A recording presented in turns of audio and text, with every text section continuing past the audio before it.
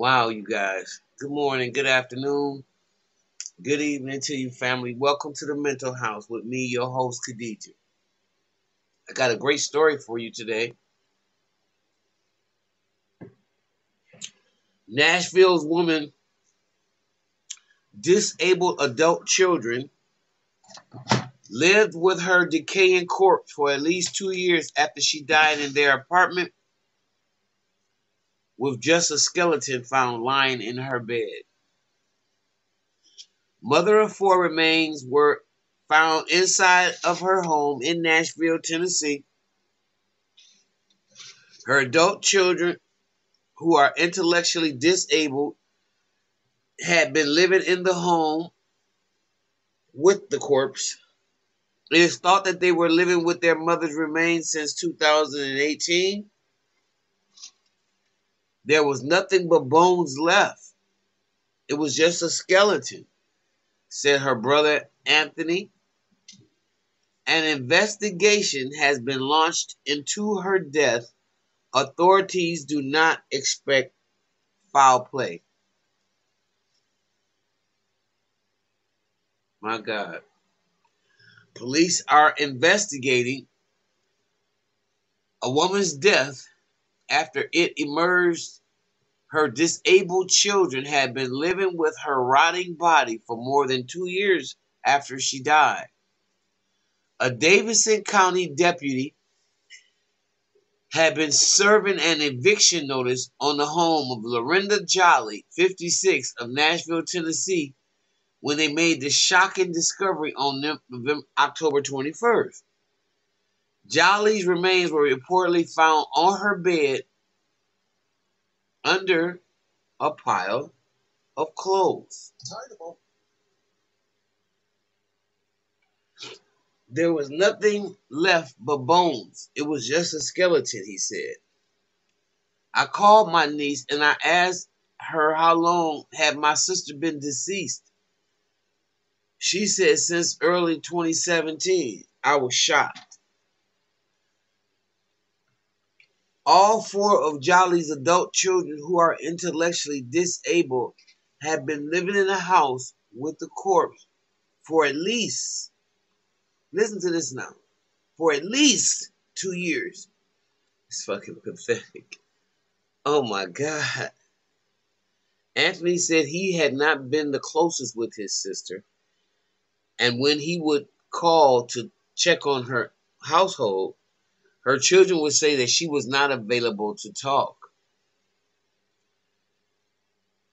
Anthony claimed that he was prompted to ask police officers to carry out a wellness check on Jolly. Speaking on the discovery of his sister's remains, Anthony said, she was on the bed, they piled clothes on top of her body, and they stayed in the apartment with their decaying mother. They knew better, but they were going by what their mother said. They were obeying their mother's wishes. Just let her lay there, no matter what. Don't call nobody. And that's what they did. Her remains were reportedly found on her bed under a pile of clothes. Jolly's cause of death is unknown, and her body has been sent for an autopsy. There were no signs of trauma or foul play. Authorities said that they don't suspect foul play in Jolly's death, but an investigation into the death has been launched. Her four children have been taken to a hotel while adult protective services work at finding a caretaker for them. Now, when we discuss mental illness in the Black community,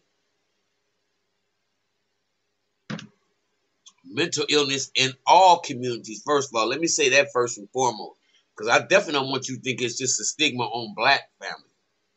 What it is we don't recognize and as welcoming the science or the pseudoscience, whatever, of psychology the way of a lot of other cultures do.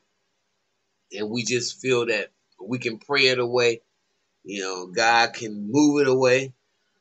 However, therapy is a good practice.